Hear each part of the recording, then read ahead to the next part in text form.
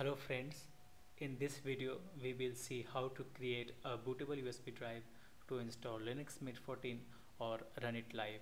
So first of all, we must have a USB drive of minimum 2 GB free space.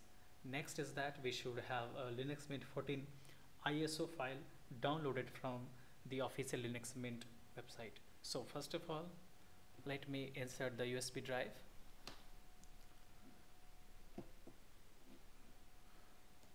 You can see here I have already downloaded this Linux Mint 14 ISO file. You can download this. Now next we need an application called UNetbootin, which I have already downloaded from the software manager. So we will open that application.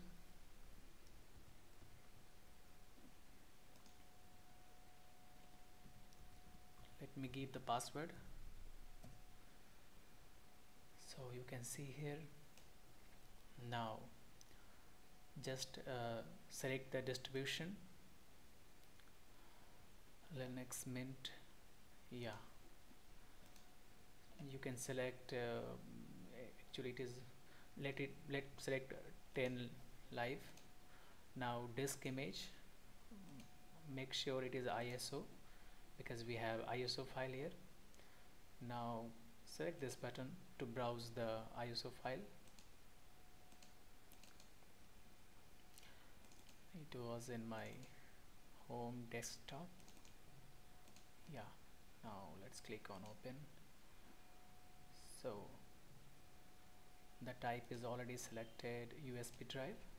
Now let's click on OK button. As you can see, it started copying all those files.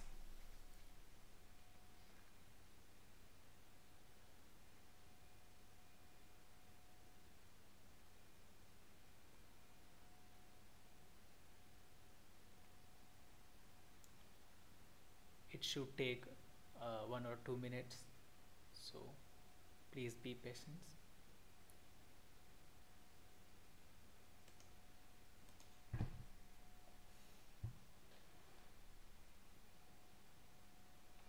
So now you have seen here all files are now copied to the USB drive. Now click on exit. You can reboot now if you want. Let me click on exit. So that's all for now, friends.